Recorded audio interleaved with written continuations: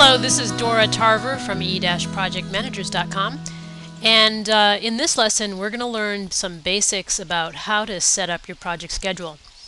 Now, typically in project launches, you will probably see a few things pop up, and what I recommend is you should first go to your menu option Tools and select Options and configure your environment so that you can work from there. Basically, some of the things that you'll want to do are make sure that your date format is set up to reflect your start and finish dates in the format that you would like to see them in. So you can set up your date format in your project schedule from this drop-down list box. Personally, I like to see the day, date, and time. And on this screen, that's pretty much all that. On this tab, that's pretty much all that I'll change.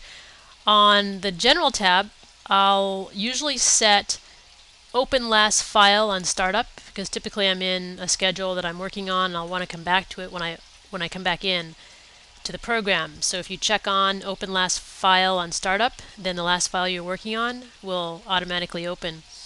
The other thing that I have checked here is Recently Used List. In other words, if you're working on multiple projects and you have multiple project schedules, you can see all the files that you've last used, and you can define how many, however many you want to be able to see, depending on how many project schedules you're working on. Of course, you'll have your username. You can also control your undo levels, meaning when you're in project and you want to change something, you hit undo. In my case, I have kept the default, which was 20. Undo levels. And this is on the General tab. On the Edit tab, I usually don't change anything. On the Calendar tab, I go in and I make sure that my work week is set up. So if it's an 8-hour workday or a 7-hour workday, and let's say 32 hours a week, you can define your workday here. If your workday starts at 9 a.m. and ends at, in my case, let's say 5, but let's say yours ended at 6. You can control this, okay, via this. And once you've set this up, it'll appear, all of your tasks will be based within the time frame that you've defined here. Work week starts on a Sunday, or you can say it starts on a Monday or a Saturday. It depends on how you want to schedule things. I usually leave everything else as default. I don't change anything with spelling. Sometimes I will, depending on the environment I'm in. On the Save tab, I'll make sure I auto-save every so many minutes. Sometimes I find that helpful. I generally allow Project to automatically do the calculations, which I know can be an issue sometimes, which we'll get into in other versions, but I usually leave this on. I don't change anything under calculation. And on the Schedule tab, I don't change anything here as well. I'm just looking through these other ones here. Under the Interface tab, I don't change this detail, and for security I don't change that as well. So pretty much when you come in, View, I recommend changing your date format on the View tab. On the General tab, define if you want to view your last open file and how many files that you want to be able to see to select from. Have your name, your undo level set, and then on the Calendar I define the work day. So it's pretty much a View, General, and Calendar that I'll modify. Everything else I'll keep as default. And then you just click on OK. It saves these changes. Another detail I want to point out to you I would call is basic formatting. When you create a project schedule, let's just say this is our test schedule here. I'm going to call this Project Test. That's the name of my project. And within Project Test, I have the standard project phases, initiation. Oops. If I hit F2, by the way, you can automatically edit the field that you're in. So I enter my initiation phase, planning phase, execution, and control. I'm hitting F2, and then phase. and let's say close out phase. Now all of these phases I'm going to indent under the project name, and of course within each phase there'll be various tasks that you'll set up, and just for our test purposes I'm just going to write the word add tasks, and I'm going to hit Control Insert and then Shift Insert to paste that in there. I'm going to indent that, Shift Insert here, indent that, Shift Insert here, indent that.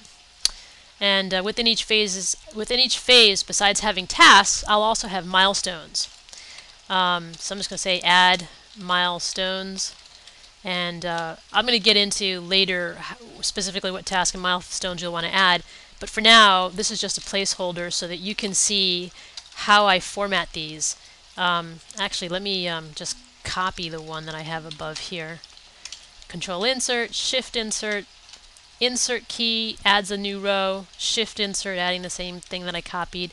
Hitting the Insert key adds a new row, Shift Insert adds that in there. Now, for a milestone, I'm going to change the duration to 0. And of course, your project schedule will have as many milestones as you need. Let's just say for task, this is a 3-day task, this is a 4-day task, this is a 2-day task, this is a 6-day task. And let's just say I have a final milestone for when the project is complete,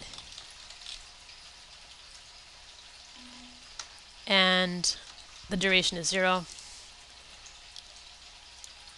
Okay, now in terms of formatting, one of the first things you're going to do once you start building your schedule is format the text for your tasks and for your milestones and for items that are on your critical path. And the way you do that is you go to the menu item Format and you select Text Styles, and for milestones you select the milestone task from this drop-down list box.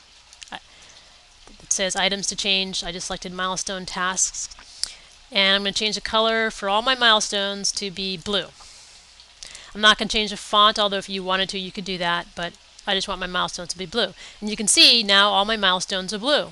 Anything that has a duration of 0 is now blue. Another thing I typically do is I set my text styles for critical tasks. I want my critical tasks to appear red. I want them to stand out so I'll know they're on the critical path and I can keep an eye out on them more easily. So again, you can change the font style and the font face and the size as well, but I just typically change the color, and then I click on OK. Now, as you know, right now there isn't a lot of detail in this project schedule. Let's say you also want to format your Gantt chart. And I'm going to get back into the critical path here, but first I want to show you something. If you look at the date and days that you see here in the Gantt chart at the top, where my mouse is pointing right now, if you hold your mouse over this and right-click, select the menu item Timescale, now you can see the same day format that we were just looking at. And we can change this. So right now, the timescale option. For the remainder of this video lesson, please go to www.e-projectmanagers.com. Thank you.